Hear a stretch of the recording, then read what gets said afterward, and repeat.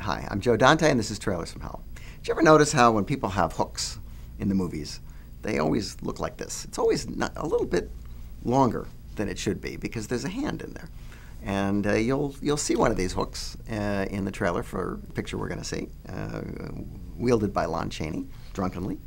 It's called The Alligator People, and Lon plays a leering Cajun who hates alligators and tries to kill them and shoots them. It's probably the best thing about the movie, but the movie has a few other charms as well. And so, here it is.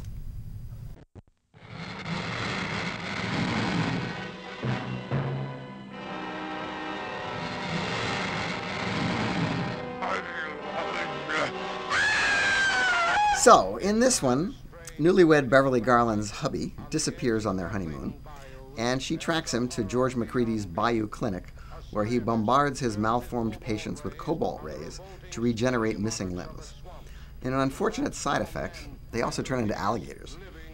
The plucky Beverly enjoyed making this movie. She referred to these head casts that the doctor puts on his patients as urinals. Especially she liked working with Lon Chaney, who's a lot of fun as a hook-handed, gator-hating Cajun. Exhibitor-turned-producer Robert L. Lippert was Roger Corman before there was a Roger Corman. He founded his own distribution company to make low-budget features in 1949 and gave a lot of directors their starts, including Samuel Fuller. In the mid-50s, he made a deal to provide cut-rate second features to 20th Century Fox, one of which became a huge hit, The Fly. Alligator People was produced to double bill with The Return of the Fly. Former Warner and MGM director Roy Del Ruth, on his way down after a long career that started in silence, is a little out of his element here, but he's aided by the moody camera work of the great Carl Struss, who shot the original Island of Lost Souls. The Alligator Man's first stage transformation works pretty well.